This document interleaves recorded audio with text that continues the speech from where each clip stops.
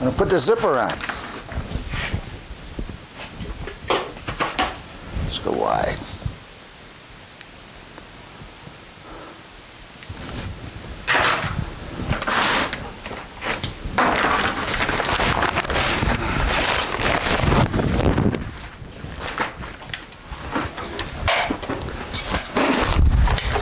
At this point, have the bag, the zipper on both sides. I'm going to fold it over. Now, I'm going to tell you about those 2 marks you want to. You pull it off this side.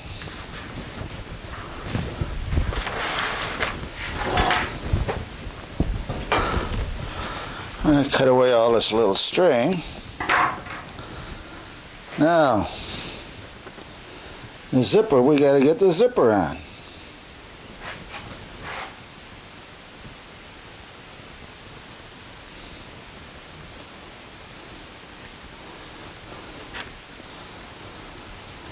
And we got to try to get the ends of the zippers lined up fairly the same as we had before. We had those other marks. Should I actually put the other marks on the other side, but let's see.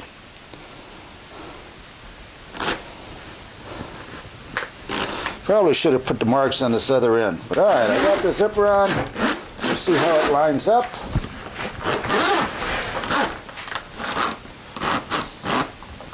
Actually, I hit it dead on. Now, these zippers take a little lubrication at first to wear themselves in. They're a little tight. But what we have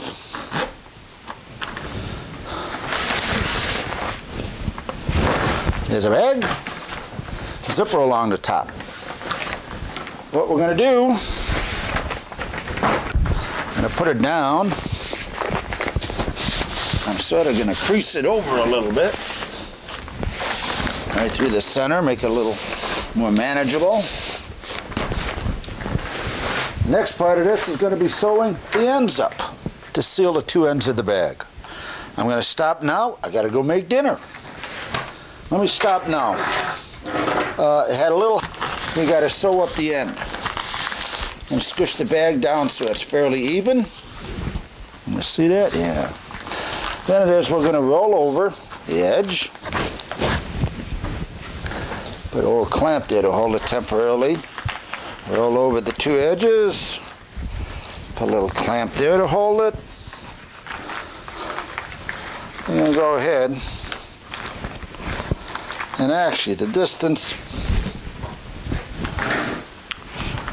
the zipper I didn't really want to sew it all the way down, so I'm going to cut it back a little bit because it's going to end right in line inside the bag here. We're just going to set that inside. So I just cut the stitching. Yeah, found another staple. Aha. Alright.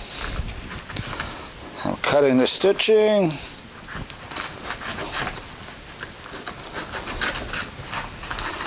Because I want that inside that bag. We want, it's going to end right around here. Alright. We fold this over all, actually 4 layers. I'm going to put some staples here to hold it. And I'll keep it out near the outer edge. Near the outer edge. Found another staple. Oh, nasty staples. Forgot about the staples. Let's go through and get all the... Well, if you leave them in there, the most that'll happen is they rust a little bit. Won't hurt anything, but I want them out of this so you don't hit them with the needle. Even though at times you usually miss that. Let's see, that all the staples.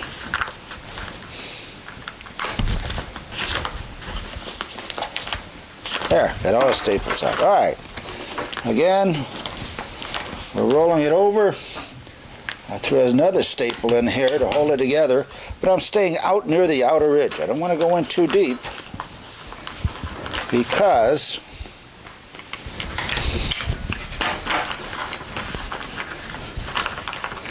let's Let's get this. Right.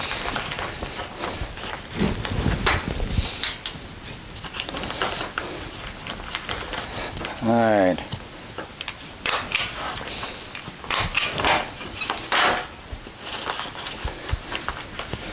I cut a little bit more in on the zipper. Shove that in a little bit more.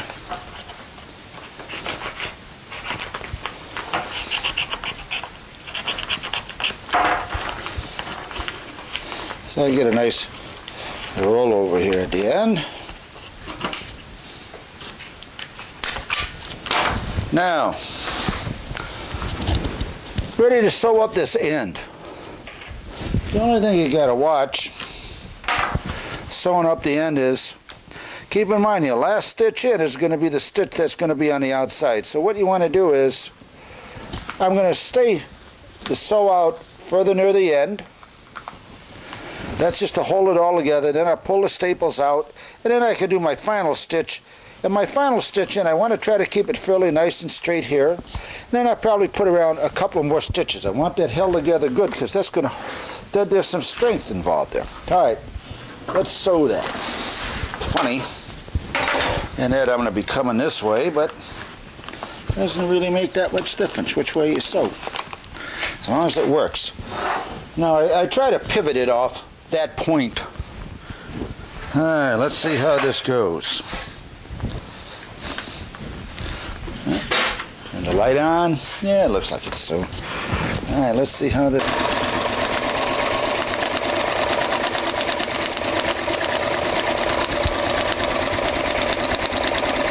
A little hard sewing from the reverse rather than end.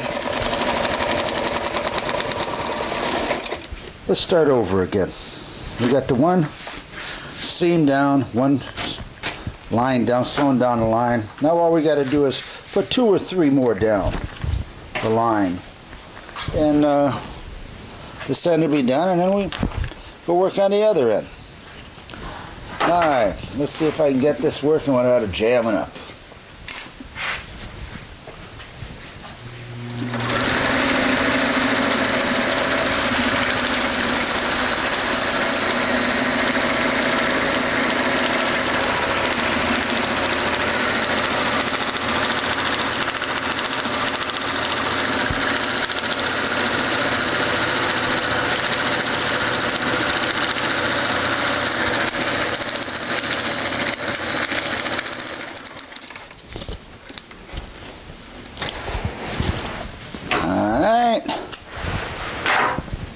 I got 2 seams down. I'm going to try one now as close as I can run it in. This last seam, I'll run it in even closer. Now I got all 4 of these roll over, you know. I mean, you could go fancy and roll it once and then roll it again so you wouldn't see this cut edge, but, you know, let's see how I do. Now again, this one, I want to try to keep it straight, and this will be the furthest one in, because this will be the one row that's all the way through, and that's going to be that finished seam.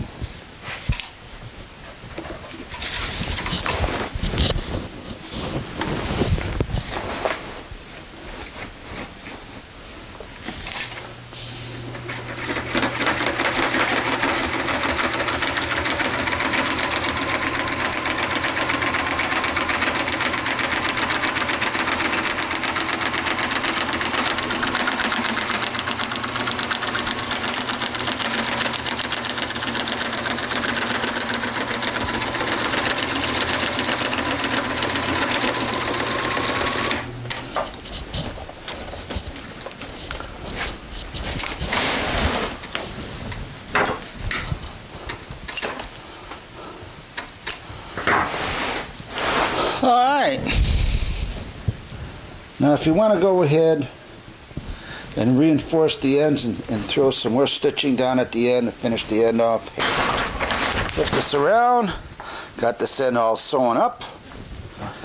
We'll go through and cut off the extra little threads and all that, but this end's sewn up. We got to sew the other end up, and that should be it. Let me go ahead. So one of the reasons you want that 3 inches, so you got the material on the end to sew. Otherwise, You're sewing right up against that rubber. And then it's a pain in the ass to get close. That rubber's holding it away. Let me come down.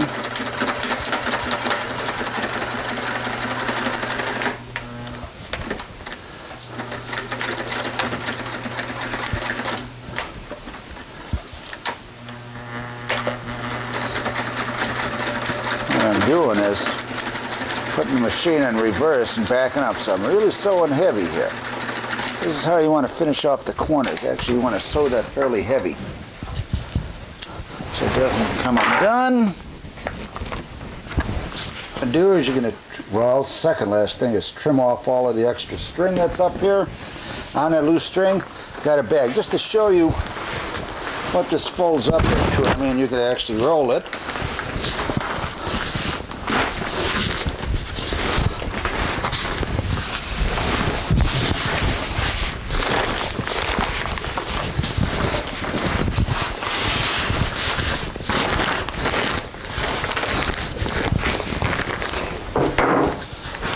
And then put a tie around it to hold it together. You're still going to have, it's going to be fairly thick. Keep in mind, there's a lot of rubber in there, and if you go with the thicker rubber, there's going to be a lot more rubber in there, so keep that in mind. You know, the more rubber you put, the thicker the thing's going to be, and the thicker it's going to fall out. But I mean, it's fairly stiff. And like I say, we'll do the test with the ice. Last thing I do is we got to cock the inside of this thing to seal it. Get a couple of boards, prop it in there to hold it open.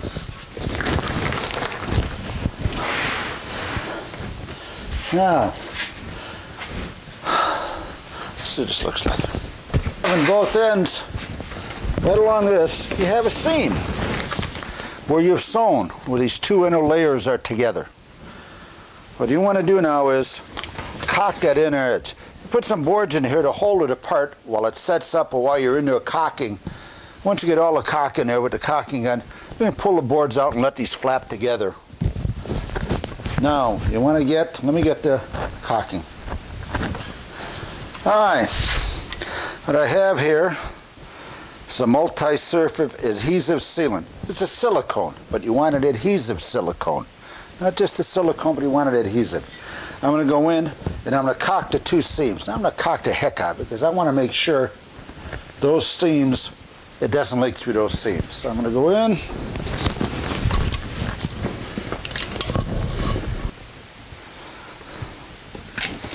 Now there's even a little flap of this. I'll even throw some on there just to glue this in there. Keep it out of the way and keep it in there. Go ahead, I'm going to go and cock the other side.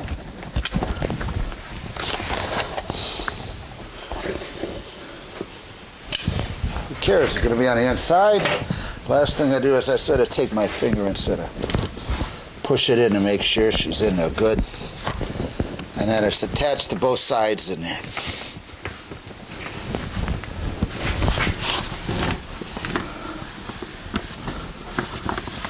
And my finger right down through that seam. Make sure that silicone's in there good. Last thing I do, pull the boards out.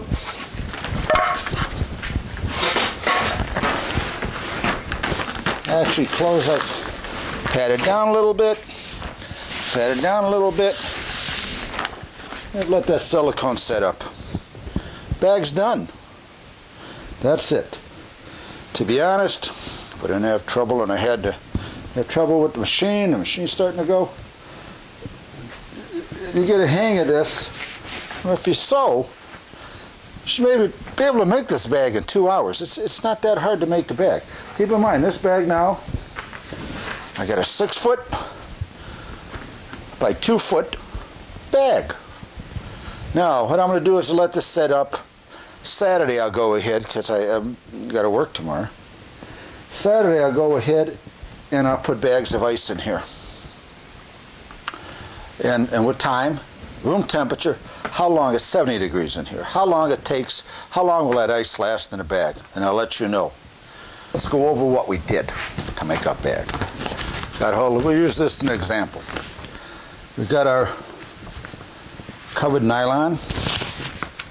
Like I say, I use 18 weight. They use an 18 weight. This is the thickness of the material. You can use less. You know, I'm going to have all of the different prices and everything on. That's your call. But we cut out 2 pieces. Let's imagine this is 6 foot by 4 foot 6. Went ahead and we had our insulation. Put our insulation, we put it in. Put another layer of material the same size on top. Went ahead, staple it around the edge. We sewed all the way around the edge. Then pull the staples out. I get rid of the insulation. Now what we did was we sewed it all the way around the edge. Then we went ahead after we sewed it all the way around the edge. Took the one lip on a 6 foot ledge, rolled it over, sewed it so we have a nice edge. Took our zipper, put our zipper down, sewed our zipper along that edge. Once the zipper was along the edge, we did both sides, put the zipper together, so we had the zipper on top, folded the end over, and sewed it. And we ended up with our bag. Now, again, if you want, or if you want to try it, it works out. You can take one layer of the material, whatever size bag. You're going to get a sleeping bag. I got 3 of them in the attic from the kids when the kids were in Boy Scouts. Take the sleeping bag. You can make an envelope, just one layer of this material, the same size. We're going to do the same thing. We're going to sew it without any insulation, just one layer. Zipper across the top, the ends will be over. And we're going to make this the same size as the sleeping bag. So you can open up that sleeping bag, put it inside the sleeping bag. You put your ice or whatever you want in here, zip this closed, go ahead, zip the sleeping bag. This would be inside a sleeping bag, which actually will keep it, you know, a sleeping bag keeps you warm. It actually will keep cold. It stops the heat transfer is what it does. If you get a leak or you puncture this and it gets in a sleeping bag, throw it in a washing machine. You can wash the sleeping. I mean, you can go real cheap with the old sleeping bag in this, because I mean, $5 for the zipper, and depending, again, what you make the material out of, use what weight you use for material. I'll go ahead and post everything on a DVD of where I bought everything or where you can buy everything and the prices.